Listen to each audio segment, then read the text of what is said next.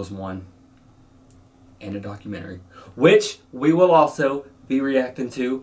But, for now, the final episode ever of Young Royals Season 3, Episode 6. I'm not ready. I mean, I'm never ready to watch the last ever episode of a fucking TV show I love. But at the same time, Episode 5 hurt. Episode 5 was rough. And I am ready to move on from all of that. But yeah, that episode was just one by one, breaking me down, slicing me up. The ending, Wilhelm and Simon calling it off for now, saying it's not working out, can't do this anymore. And that coming right after Wilhelm exploded on his parents, which was insane to watch. Just the anger from Wilhelm, the acting in that scene, freaking Simon with how freaking terrified he looked all throughout that moment. Yeah, it was a rough time, but Simon was doing his best to just stick by Wilhelm the whole episode, all of that. But it's just, it's a rough time right now. But yeah, I need them to work things out as quickly as possible. Let's not waste any freaking time, Young Royals. Let's jump right back into that scene. Let them figure it out right then and there. Why not? Why not? But yeah, I'm ready to see how it wraps. I just want a happy ending for everybody. We of course got Sarah, who passed her driving test. No thanks to her deadbeat dad, who we thought was better, let us down. He sucks. But yeah, having drinks with friends, avoiding his daughter. Oh my goodness, it was awful. And then of course the whole situation with August, kissing him right after he reads his devastating letter. And we're feeling bad for him. We hug him, we kiss him, and we're spotted. And Felice is told. And things are rough there. But yeah, let's make everything right. Let's make everything right here. And let's just have a hell of an episode, guys. I know I'm probably gonna cry a lot. So get ready for some tears. Get ready for my room to maybe flood. We shall see. But yeah, let's waste no more time. With that being said, we're going to jump into it. Full reactions will be over on my Patreon page. Link to that will be in the description box of every video over here on YouTube. If you want to check them out, feel free to hit the link and do so. Now we're jumping into it. Let's go.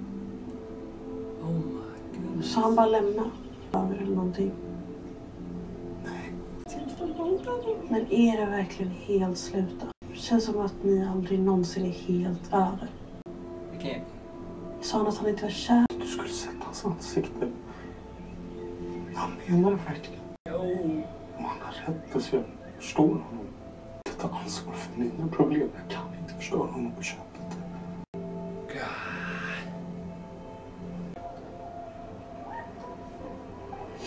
Tack. Hur mår du? Har du kunnat sova någonting? Just been crying and crying and feeling nothing but pain. Jag tror jag ska skolka idag. That is understandable. Jag orkar verkligen inte träffa honom. Är pappa här? I hope not. What the... Förlåt, jag älskar er. Jag vill att du tar bilen. Wait, where's Pappa? the dad? That's Jag har scary. inte aldrig haft kontakt med honom. Jag har inte varit besviken. Jag tror det är du som har haft rätt hela tiden. Du vågar ju ge människor en andra chans. Det är ju modigt. Eller bara dumt. Men jag alltid var så här.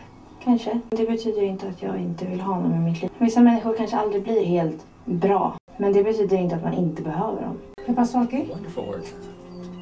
Pappa gav mig bilen. We got a car. Säkert att du inte ska till skolan. Jag kan skjutsa dig. Det är bara ett halvering. I want everybody to Och be det kommer gå också. fine. We'll see. I'm waiting for it. Hur glömde vi bort dess heliga hemlighet? Ja. Får jag prata med dig? Ja, absolut. Så här, då vi är borta från mål. That doesn't seem good. Så tyvärr avbryta lektionen. Och faktiskt hela dagen är inställd med tillerska verksamhetsförbud. För att stoppa de systematiska kränkningarna var det inte kraftfullt nog. Back up! Av de nuvarande eleverna vittnar om Vilka här inne var det som snackade med skolan? Vilka var det här som snackade med skolan? You need to calm down. Hela tiden kan vi gå igenom bara. Det är ni som attackerar, jag har inte sagt något. Säg vad du sa! Säg vad du sa! Vad kan ni ta tysta? Sluta skyll på varandra! Det är över! Det är slut! Jag vill bara få fucking ledsna! Yeah, we can. It's the perfect time to be depressed. Yeah, August, we can. Vad det heter hem den här sommaren. Och ta farväl av era skolkamrater. Vad ska vi göra nu? Mamma kanske har rätt i att vi borde flytta. Vi kan inte dra från Bjärsta. Men det kanske inte är skönt att starta om från början igen. För mig också. Vadå? Är det här någon flykt från Ville? Allt påminner om honom då. Skolan, om vi ska flytta, Ville. Den norska kungafamiljen var väldigt nöjda med Korsante Claire. Keep seeing that. Och pappa liksom. Drottningens hälsa är ju lite försämrad. För jag ska verkligen försöka se till att de kan närvara på skolan och fokusera på att vila ut och reda upp det här. Damn, hung up on her. Skål för Hillis. Hillis. Skål för Hillis. We're out for the day. Jävla fest. Might as well. Dunderfest. Ja, absolut. Party every day for the rest of our life. Vi går ut med lite jävla stake. Visar att vi är stora. Den sista jävla rövfesten på landet. Jag kan inte riskera att det blir någon kaos eller No, that's skit. gonna happen. Jag är Villes reserv. I det faktiska arbetet i kungahuset. Jag kommer få en officiell titel.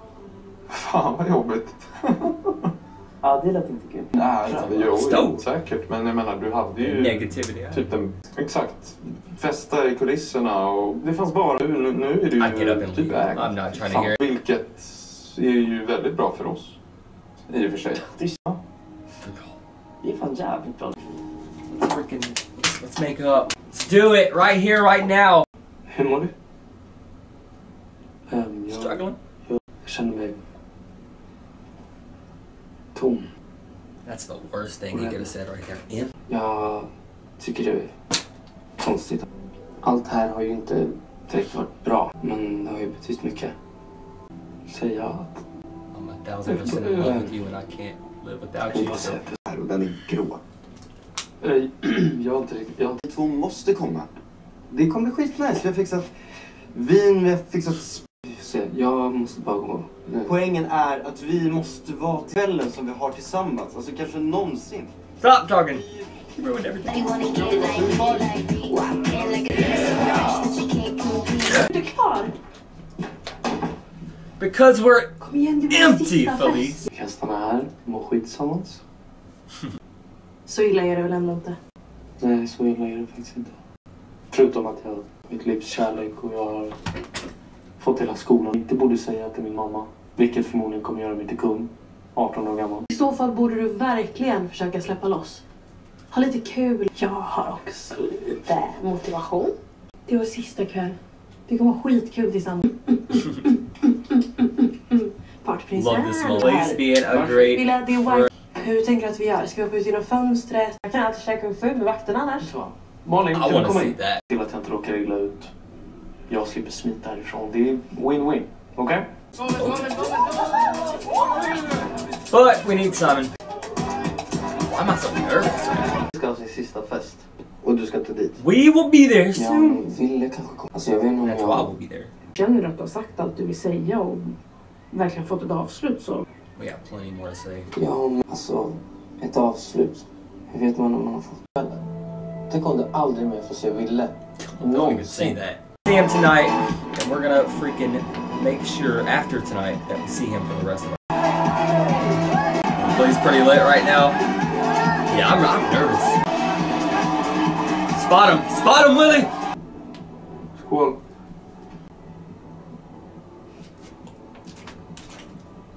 Jag behövde bara sista litet. Jag är ledsen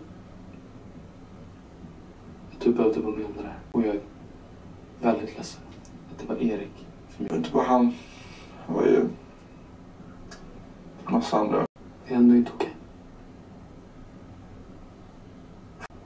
Du vet att Erik älskar dig. Videon De 2 killarna, det hade inte betytt någonting. Erik hade älskat dig oavsett vad. Och jag är så ledsen.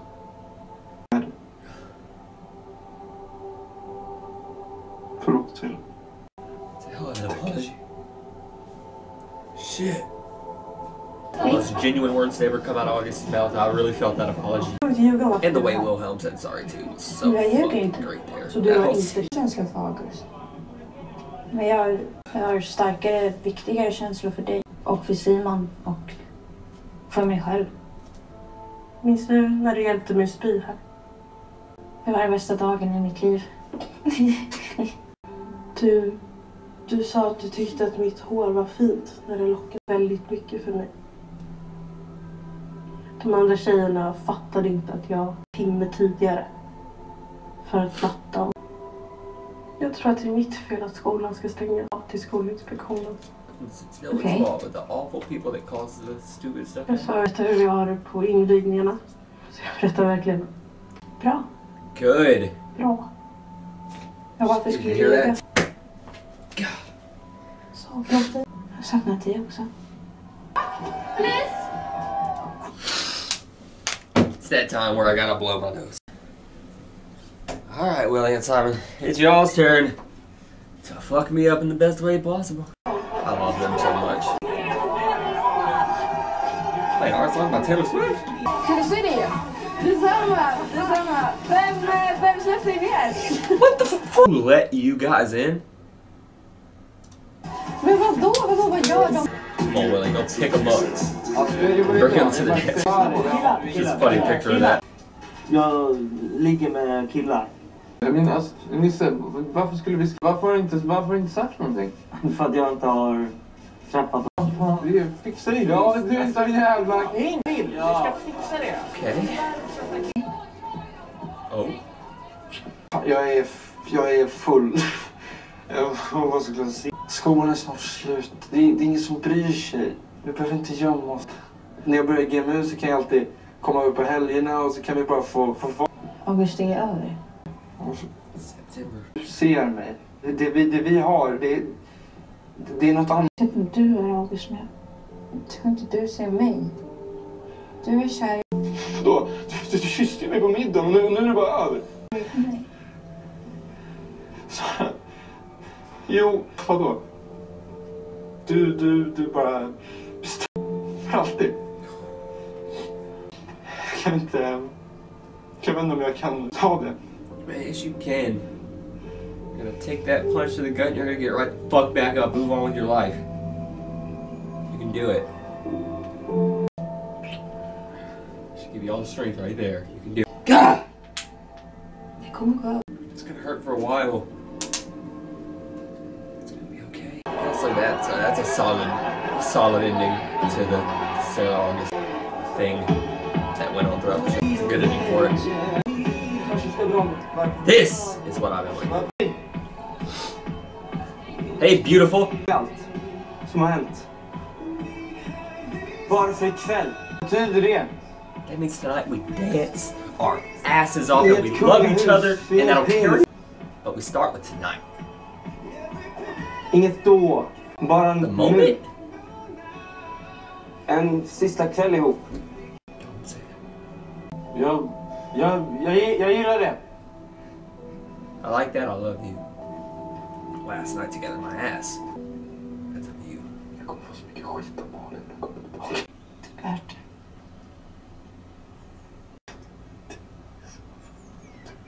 Jag minns den dagen. 24 ur klassrummet. Varför sa du inget? Now that's a view.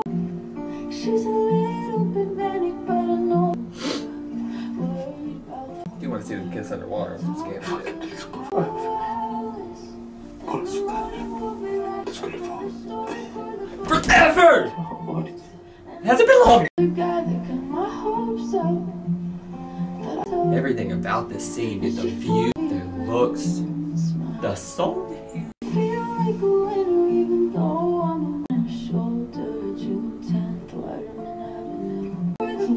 Damn. Where am I?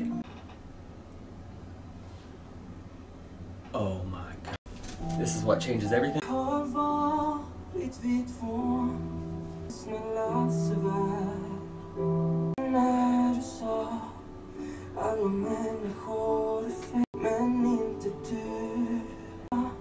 Låt dem se dig som du är. Var aldrig vi som var fel. Never. Jag skulle kunna få vara fri. Is this song on Apple Music? För vi var en revolution. En revolution. Shouldn't be. Min revolution. Love should never be a struggle. För samman. För samman. What a song, Simon. The way I never saw one. What a song! What a voice! Those little scene just showing those vocals were shining on through. All incredible. Borde tagit med dig? Nej mamma, det är lugnt. Jag är som Hernandez. Insänd av Lindskog. Så det är en inspektionens beslut. Så kampen om Hillerskes fram. När våra avgångsstudenter, så låt oss hoppas att det inte är för sista gången.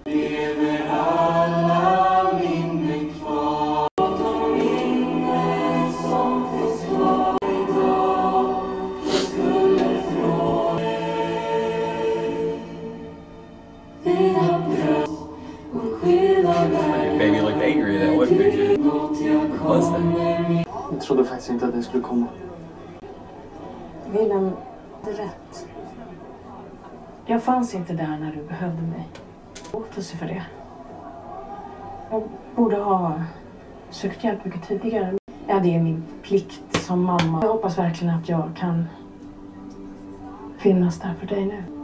Kan du förlåta mig, Wilhelm? Of course. Tack. Och så den... Är det Really got some thoughts on his mind. kul på fin? Gött så. Nerverna. Alltså jag är fortfarande helt till. I'm in LA. Jag vill bara säga tack. Förlåt. Jag älskar den. Även om det var att allt var förgäves. Att vi gav upp. Inget var förgäves. Vi gav aldrig upp på oss. Vi gav upp på kungahuset. You're making this work. Hej då, Simon. Hej då. Jag hoppas du får en fin sommar. Don't do this to me. Tack, Wille. Du med. Y'all not separating right now. The hell? What the? We don't have a lot of time left. Willie knows. He already knows what he's doing. He already knows what he's going, how fast he's about to run.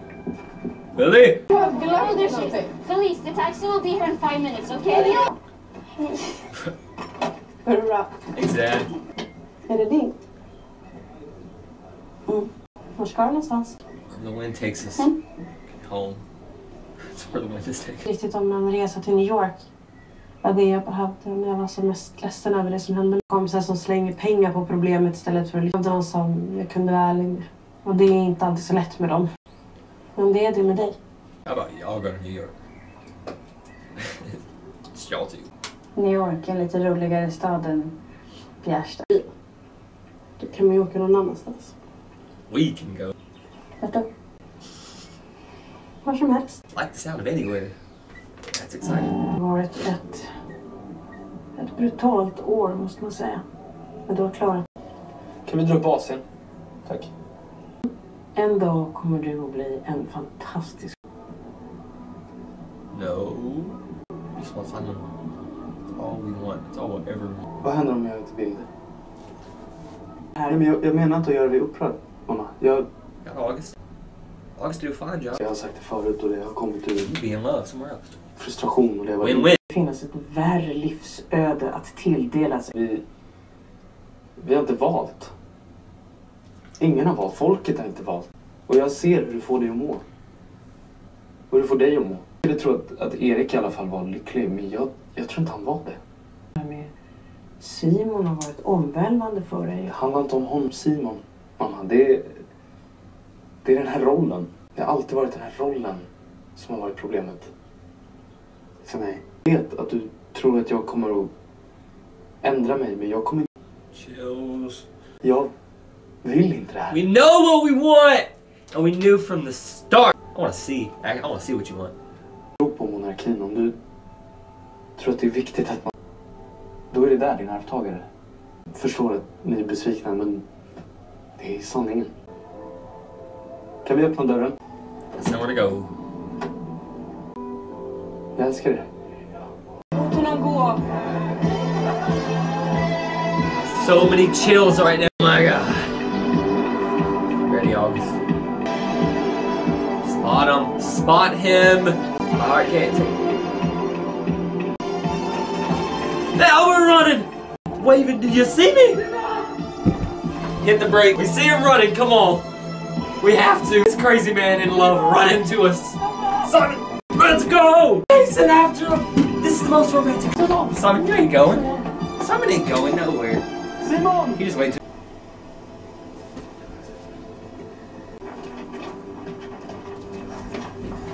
Yes!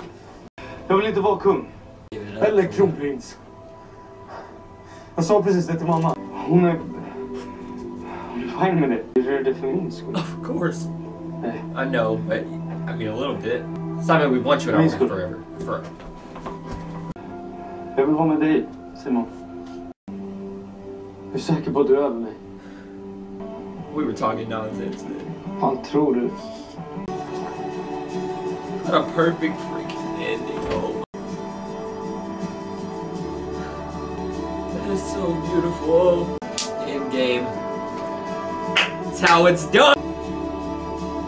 Can't get over Willie chasing the car now. Oh! I'll rewatch it now. I already want to go back and start season 1 over. You can show me the sky if you want to. What a ride. What a story. What a conclusion. Är ni med eller? Yes, we are. Oh, what a end!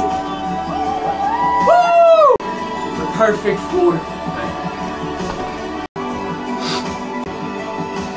That's true happiness, right? What a final shot! Can't quit saying it. What an ending. I loved everything about that. That's how you wrap up the show. That's how you freaking make Willie and Simon in game. Willie chasing the car down is one of my favorite things in the world. I will never get over that. I will never get over that. And then Simon finally looking back. Kept going a little bit. He just wanted to get a little bit further, make the run to him a little more dramatic. That was his plan. But yes, we love that whole ending, and then them kissing. That was a beautiful kiss. And it's Sarah and Felice, of course, making up. We're going where the wind takes, wherever it takes us. We're going. They're freaking Felice looking amazing, riding shotgun, feet up on the freaking all the things. She's relaxed. We're all having a great time. And we just love the shot of Willie's face here at the end.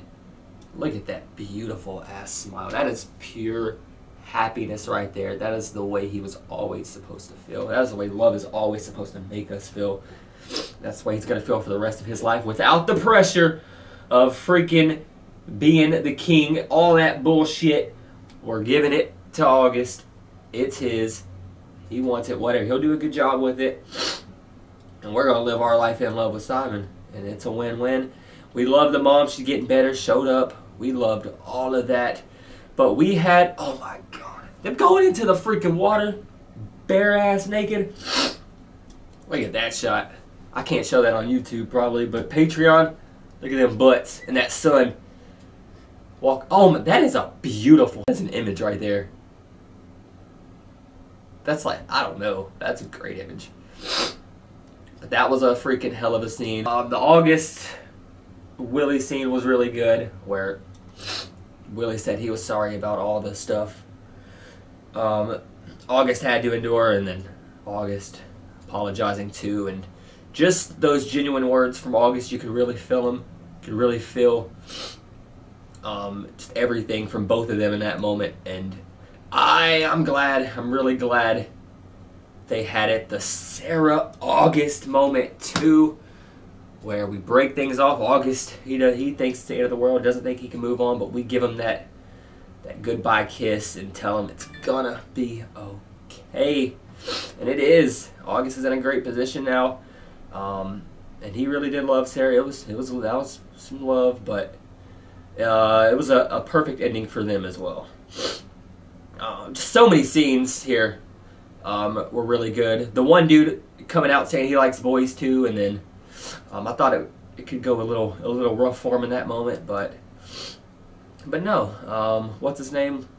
He was cool about it all. Everyone was cool. It was a great moment. I know I'm missing some moments here. It was a packed finale. It was a wonderful finale. It was a 10 out of 10 finale. I really, really enjoyed it. And I just enjoyed the whole ride this show took us on. I love Willie and Simon to death. And once again, cannot think of a better ending with them here. But MVP, you know it's going to